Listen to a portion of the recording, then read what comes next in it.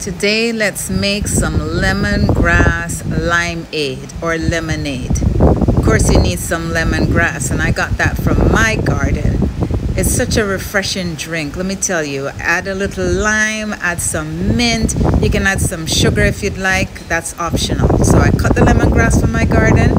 I added some nice lime, added some ginger, and I also had some fresh mint. I guess I call that sweet mint as well. Really nice, smells wonderful. Took the lemongrass, cut that up, wash it thoroughly. You want to wash off all those little critters off of it.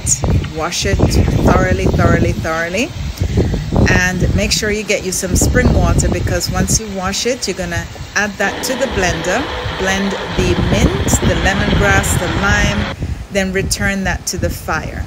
You're going to bring that to a boil and then let it sit overnight.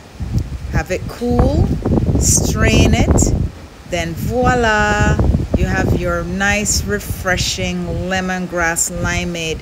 You can drink it as is with or without sweetener, and you can add a little rum to it if you want to, but that's optional. And how about making a popsicle? Enjoy.